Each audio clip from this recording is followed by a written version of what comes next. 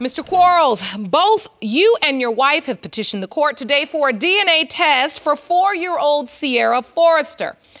You claim that due to a one-night stand, you are now in financial shambles caused by child support for a child you don't believe is yours. Yes, Your Honor. Ms. Forrester, you initially claimed Mr. Quarles was not your daughter's father, but you are 100% certain that he is.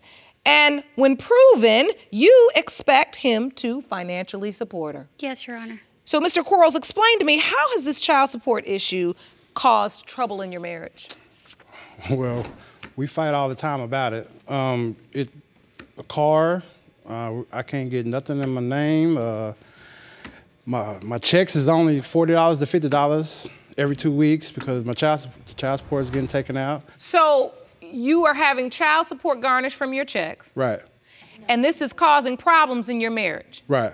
But you do not think this child is yours? No. Ms. Forrester, you put him on child support. Yes, ma'am. You gave his name to the court? Yes, ma'am. And is he on the birth certificate as well? No, I'm not. He wouldn't come up to the Mr. Quarles, hospital. how did you even find out you were on child support? A letter got sent to the old house that we used to stay at that I had to go to court. I never knew that. It was a month later. The next thing I know, I'm getting put on child support. I just want to know, how do they do that? I mean, how do you not, I mean, you not show up for something because it was, you know, the mail went to somewhere, to the other house, but how do I get put on child support and I ain't even, I ain't signed no birth certificate, I ain't doing, Well, you were named the father by default because you didn't show up to court. The address they had of record, the notice went there. You say you had moved. Right. But they sent it to probably your last known address.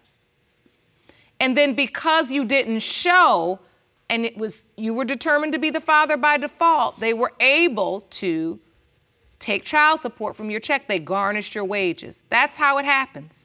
Did you appear in court ever? Yeah. Did you request a DNA test? Yes. And you were what, denied? Denied. He didn't request a DNA test till 2 years ago. Because I asked the child support for a DNA test. They said no, that he has to be the one to ask for it. Are you up to date on this child support? No, ma'am. No. You don't make enough money to pay this child support. Exactly. They garnish your wages. Yes, they garnish my wages. On that check, I gotta do other. But you have arrears as well. Right. If you don't pay your child support, you can go to jail. Yes, and next month I have a court date that they might just send me to jail for 6 months. All for a child that you don't believe is your biological child. Exactly. Because you missed a court date. Yes, Your Honor. Ms. Forrester? Yes, ma'am. You initially said he was not the father. Right. Then you changed it. Yes, ma'am. How did that happen? Because Miss Hernandez came up to me and asked me if he was the father.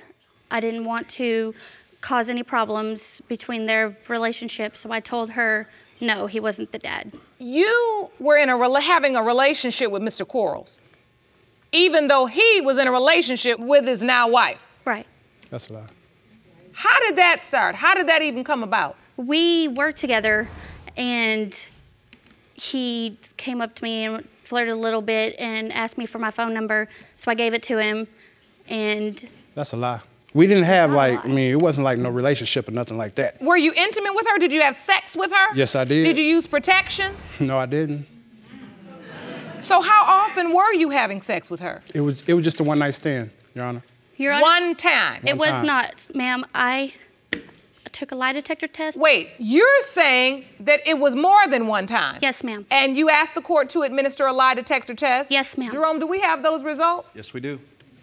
So you volunteered yes, for a lie detector test because you say you had sex with him more than once? Yes, ma'am. Mr. Quarles, before I read these, I don't know what the answers are and what the results are, but I just want to give you an opportunity. Are you sure you only had sex with her one time? Yes, Your Honor. A one-night stand? One-night stand. All right. Ms. Forrester, you met with the court's licensed polygraph expert. Before I read them, do you believe you passed? Yes, ma'am. The questions were as follows. Ms. Forrester, you were asked, have you slept with Quarles, that's Mr. Quarles, more than one time? You said yes, and the lie detector determined that was the truth. Mr. Quarles, maybe you need to rethink this relationship. She may not know who she was sleeping with and just called them all Yuri, since she's saying she only was with one black man, but other black men at the same job claim to have slept with her too. Okay. But the other black men aren't named Yuri Quarles. If you want more episodes of Paternity Court, make sure to subscribe and click on the notification bell. I'm talking about this lie detector. Your Honor, I remember it's only been one time. So you're going to maintain that you had sex with her only one time? Yes. Yes, Your Honor. You know you're lying. No, I'm not Then lying. how did I pass that lie detector test? I don't know. Ms. Forrester, what is your recollection of the relationship? We slept together on and off for about 3 months. And how often during that 3-month time were you intimate? About 5 to 8 times. So you're pregnant. You tell Mr. Quarles it's his child? Yes. What was his Told response? Idaho first. No, I told Yuri first. He came over that night and I showed him 5 different pregnancy tests. No, that's a lie. And not you a lie. told him? I told him that I was pregnant and he said that he takes care of his, not to worry. No, the whole workplace, she's going around telling everybody that I'm the father, and that's how she found out. She told me that I was the baby's father. So, you know, my wife goes up there and confront her. She says, "No, I am not the father." So wait, Ms. Quarles, do you remember this encounter? Yes. I confronted him. I kicked him out. I went and found her wiping tables, and I asked her, I said, I heard you were pregnant. Is that Yuri's baby? She said, no. I said, well, whose baby is it then? Do you think she was sleeping with other people besides Mr. Yeah, Quarles? everybody's saying she was being promiscuous around the job, just talking to different people. She was doing this, that. I don't know what she does really, because I'm a cashier. I sit in one spot. They roam around. There was only one girl who came to me the day after she told everybody, when we came back from out of town, she said, I can't be like everybody else. I'm gonna tell you the truth. And she told me, she was just saying that was Yuri's baby that she's pregnant by. She told you she's running around saying he is her child's father. And then she got pregnant in the back seat. Mind you, he has a CD out, a song called Back Seat. I also heard that around the job, it was 2 other guys that came and told me that they had slept with her. At your job? At my job. Ms. Forrester, were you sleeping with anybody else besides Mr. Quarles during the window of conception? No, Your Honor. He says 2 guys said they were sleeping with you too. It was 2 black guys. He's the only black guy I've ever slept with my whole entire life. That's why it's... What's the difference if they black, white, yellow, green? What's the difference? Because she's mixed. I mean, she's mixed, Your Honor, you know, so I'm just... So you're saying the baby is biracial? Yeah, Yes. Yes. Okay, so that's why you keep trying to pinpoint some other black guy. Right. Why did you lie to her when she asked you point blank, is this child Mr. Quarles? I didn't want to break up their relationship. But you could sleep with him. He slept with me. Guess what? It's a 2-way street. It wasn't me by myself. You had morals, and you had morals when it came to me asking you I didn't to want tell to hurt the your truth. feelings either. You seem like a pretty nice lady. Why would I want to say he was sleeping with me? And again, if I'm a nice lady... I said you seem like a nice lady. How do you have morals all of a sudden? So You wait, didn't have morals when you was opening your legs, but But you got he can't have morals when he's sleeping with me. He has no morals. but let me ask you this, Ms. Forrester. So since you worked together, when you started sleeping with him, you knew they were in a relationship? Yes, ma'am. So what is the, I want to talk about this, you know, on and off morality. I mean, on the one hand, you're saying, I didn't want to break up their relationship by telling her that this could potentially be his child. But on the other hand, I am sleeping with him knowing that he's with her. She's a gold digger. Yes, She just want- because you have she's just so trying to get much some of that money. that I want, Mr. Quarles. So I'm telling you. What money is this? I mean, At the time, he was in a record deal, And Really, I didn't know he was in a record deal. That's not why I slept with him, that's for sure. While you're having this child, is Mr. Quarles helping you, participating in the pregnancy? Was he there at the birth? No. Nothing? No. So Sierra's born and you're still by yourself? Yes, ma'am. Does he participate at all? He's only seen her 3 times since she's been born. And she's 4 now? Yes, ma'am. Did you tell Ms. Quarles, did you tell his wife you were taking the child to see him? I do not believe Miss Quarles knew that he was seeing her. Did you know he was seeing the baby? I knew about one time. But not by her. She wouldn't talk to me. She blocked me from anything. He didn't even know that I was blocked. He thought I was seeing him the whole time. Really? Because he told me to block you. Oh, yes, sir. No, that is did. now you know that is a lie. That is contacting me, and you said just block her. I thought you did anyway. That is a lie. You know that is a lie. You need the lie detector test. Your mother's here, am I correct? Yes. I'd like to hear from her. Jerome, will you please escort his mother into the courtroom? Thank you so much, ma'am. You may be seated. Thank you. Ms. Finch, do you believe Sierra, Ms. Forrester's daughter, is your grandchild? No, I came down for a visit to visit my other grandkids, and when I was there when they first went to the child support office, where I was in the courtroom, and where I was sitting there, I heard her say like it might not be my son's child. So I was like, why? You know, I really got kind of upset. But now you're saying it's not my son's child, and now we're sitting here all this time, this longer time, and you're saying it's not his, and I just couldn't understand it. So you don't think? I don't. This child is your grandchild? No, I don't. I don't see the resemblance now. Okay, he has a picture when he was young, but I don't see this with this kid. I don't see it. So Ms. Forrester, she says she overheard you saying to someone that it was not his child.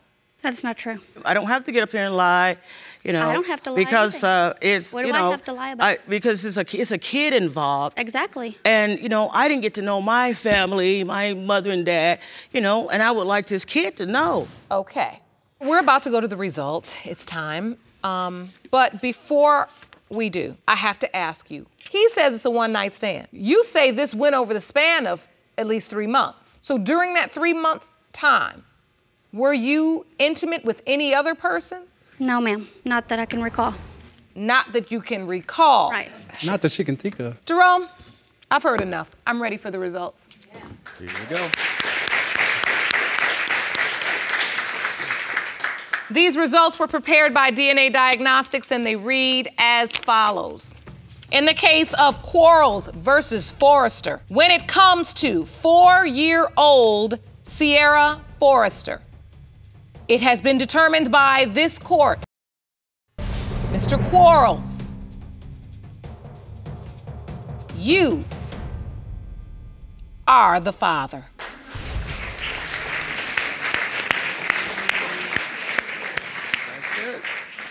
Well, it makes me happy. I would like to see her. I have like visitation rights, everything. No. What did you say, Ms. Forrester? I said no. So now you don't want them to be a part of your child's life? My daughter's 4. She has a dad. My fiance, she calls daddy. That's all she knows for 2 years. And now Mr. Quarles wants to come into her life and confuse her. And whose fault is that? Yours. It's his. No, it's that's your fault. You don't want I asked him. I used to beg him to come and see her. No, listen. So you basically just want to receive the support. Exactly. Yes, You want the money. Right. Exactly. Don't want the man. Right. But you're going to deny your daughter the right to know her biological father and family. Till later on in life when she understands and starts asking. So while I realize you made up this make-believe future in your mind, let me give you the news flash. He has a legal right to see his child. A legal right. Thank you. That's the way it goes. And this is I want to say this to you, and I'm going to say it as respectfully as possible. You had a part to play in this. Yes, ma'am. A very large part. Yes, ma'am. There will come a day where she will want to know her real father. Don't do her that disservice. You seem emotional, Mr. Quarles. What are you feeling? I know it's killing me, man, because, you know, I ain't have a father figure when I was growing up. That's right. And for her to be missing these 4 to 5 years already, you know, and not knowing who I am, it hurts me. Ms. Thomas, you and the defendant, Mr. McKey, met on an online dating website, and the conversation quickly jumped offline and into Mr. McKey's bed. You believed you were in a committed relationship with the defendant and was devastated when he denied your pregnancy. Is that correct? Yes, Your Honor. Mr. McKey, you say that there is no way you could be the biological father of the plaintiff's son, Carson. You claim once you took a look at Ms. Thomas's son, you were 100% sure that her baby belonged to another man. Is that correct? Yes, Your Honor. All right, so I want to start with you, Ms. Thomas. Why do you believe you were in a committed relationship with the defendant? First of all, we met on a dating website, as you spoke. We started off talking, and then once we started knowing each other, who we were, How long did you talk on the phone? Maybe about a month or two. Okay. And then I started going to see him, maybe like a 45-minute drive from where I live, like every other day. So I'm assuming, like, I'm spending the night, staying the night with him, things like that. So I'm assuming I'm making... And you're having a good time, getting to know one another. Yeah. You all, obviously, since you're spending the night, already started having sex. Right. And so what did you like about him? Like, what were you drawn to? He was kind? His looks. He's not a bad-looking person. He looks... He's funny. He's hilarious. He keeps a smile on his face. So he's funny, he's good looking. Yeah, you thought you had met a nice guy. Right. Did it turn into a relationship at some point? Well, I thought maybe it was going to head that way, but evidently he wasn't looking for what I was looking for. So, Mr. McKey, you having sex, having this relationship going, but you weren't feeling like making a commitment. I wasn't ready, Your Honor. Okay. Say something else besides that. No, really, Mr. McKey. Tell me about it, though. You know, a lot of times we're in situations like this where there are two people are on two different pages. And I hear a lot of times when women say, you know, I was committed to him, and then the man will say, well, I wasn't committed to her, or even vice versa. Sometimes, you know, the man is committed and faithful, and the woman is. Did you know Ms. Thomas wanted to be in a relationship with you? Not really, Your Honor, but... Did you all ever discuss being in a relationship? No, ma'am. Oh, you didn't? No, ma'am. So what was it about her you were attracted to? That picture she had online. Okay, so you liked what you saw. Yes, ma'am. And so as you were dating, you just didn't feel like you were at that point ready to have a commitment. Yes, ma'am. How long had you been driving 45 minutes to see him, Ms. Thomas? Oh, wow, about a month or so, or longer. So about a month you would drive to go see him? Like every other day I drive, like at nighttime I put my kids to bed, I go see him until it's time for them to go to school. I wake up and be back home before my kids wake. So I have an older child, so she'll be home with them, but I didn't do it every day. I did it like every other day. And so after this month, Mr. McKey, you're in this casual relationship, she's driving to come see you. You don't feel like you're ready to make a commitment. At some point you find out you're pregnant. And when you find out, you call Mr. McKey and tell him? Yes, ma'am. And he thought I was just joking, like playing, or just maybe just sick. So maybe like a couple weeks later, I said, let me take a pregnancy test. So I took a pregnancy test. I took a picture of it, and I sent it to him through text message. He was like, what is this? I was like, a pregnancy test. He said, I don't know how to read these, so tell me what that means. I say, I'm pregnant. He's like, oh, okay, so whatever you decide to do, just let me know. I believe that's all he said. So, Mr. McKey, when you found out she was pregnant, what were you thinking, sir? Well, she called me when she was like 3 months pregnant. I know I got a phone call, I was at work, and I told her I'd call her back, but I ended up blocking her number. What? He blocked it after we had that conversation. After we had that Really? conversation, After I blocked the number, she had the baby and called me from another number. So she called to tell you she was pregnant and you just said, okay, and then blocked her number? Yes, ma'am, Your Honor. Oh, you cold-blooded. So you blocked her number and never heard from her again because the number was blocked? Yes, Your Honor. And you didn't call him back again, Miss Thomas? I tried to keep calling. I thought maybe the phone was off, or maybe he had, you know, low service, or just turns off. So I kept trying. I still didn't get nothing. I so happened to change my phone number, so he didn't know my new number. So, oh. Yeah. So after I had my baby. So hold on, Mr. McKey, you never heard from Miss Thomas again during the whole pregnancy? I haven't heard from her, Your Honor. All while she was pregnant? All while she was pregnant. So you weren't there when the baby was born? No, Your Honor. So after the baby was born, you tried back again with this new number? I tried back again like a week later with a new number, and then he answered. And I told him I just had my baby. He still couldn't like really believe me. He was like, send me some pictures. He was at work then. He was like, send me some pictures. So I sent him some pictures. And he's like, that's my baby. Are you sure that's my baby? Then he looked at the color of it, like why he's the color he is. So wait a minute, Mr. McKey. When you got the pictures, what were you thinking? Like, this not my baby, Your Honor. I'm like, damn, this baby make number 8 right here. Like, number 8 for who? You or her? For me. For her. I have 8. That'd be number 8. So, number 8? So I'm kind of confused. Whoa. So did you know she had children when you were dating her? Yeah, he knew I had kids. I didn't know she had 8 kids, you know. He knew I had 7. This little boy make 8. Yeah.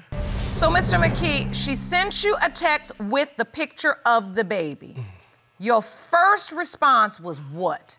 The baby look like he can be for Donald Trump. Like, really?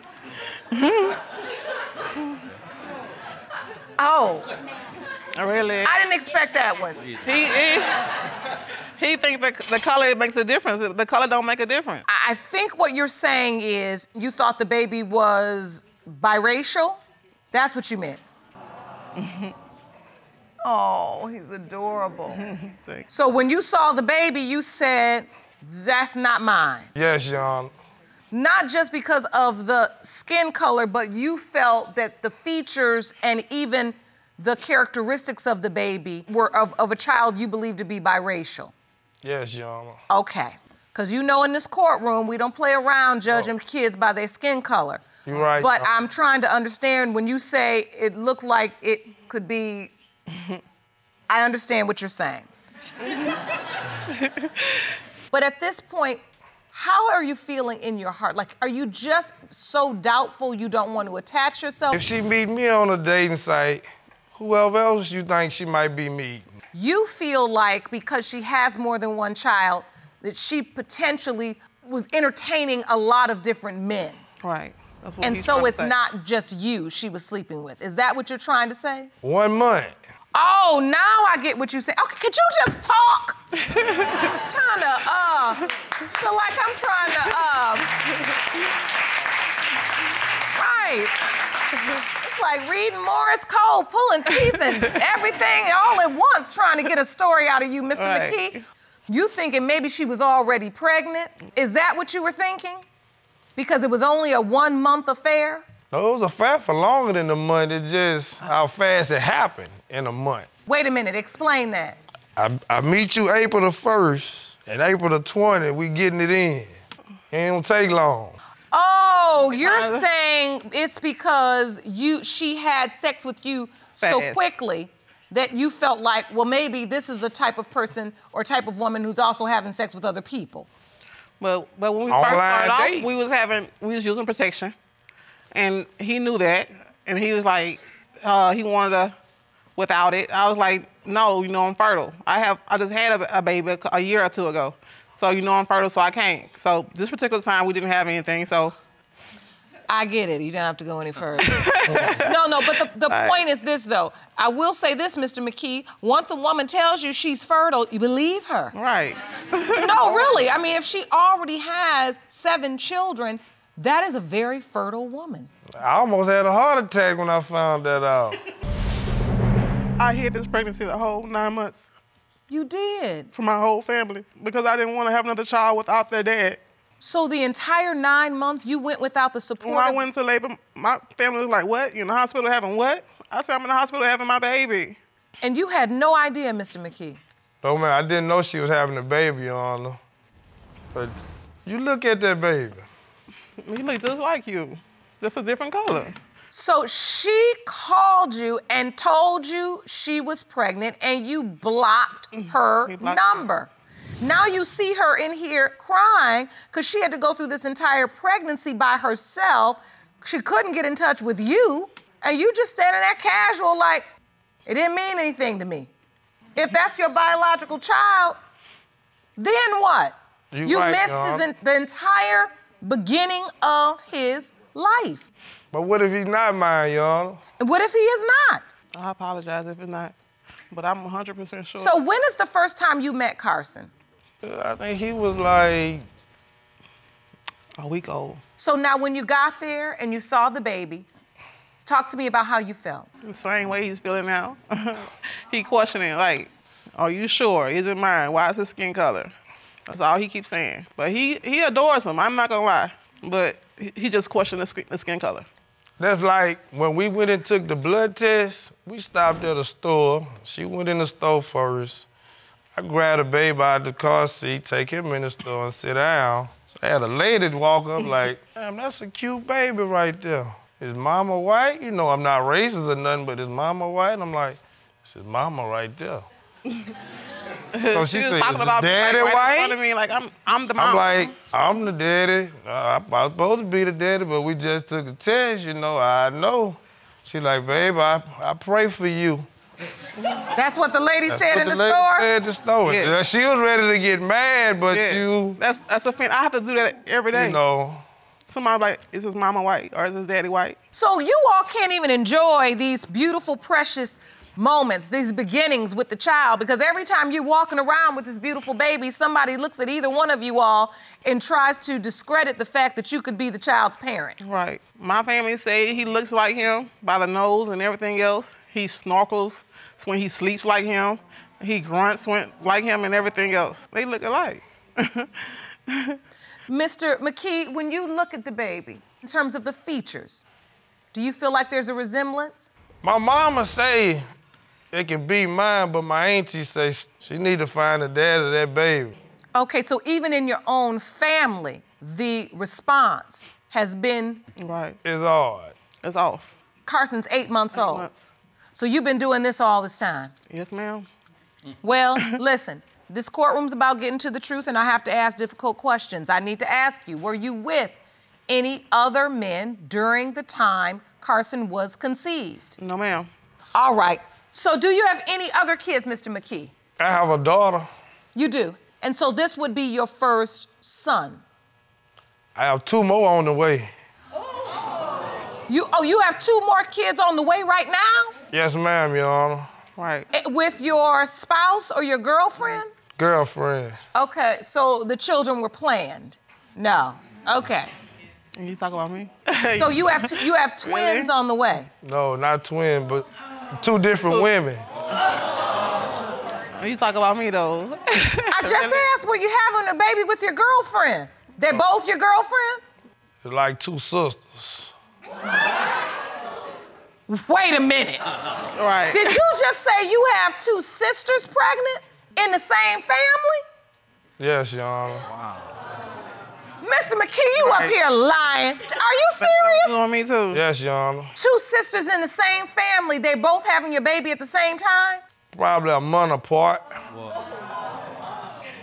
Wow. Mr. McKey, please tell me you're not gonna end up in this courtroom again behind these curtains. I might be, Your Honor. You might see me in the next 120 days. It's not funny, but I just literally am like, oh, because you're serious. Yes, ma'am.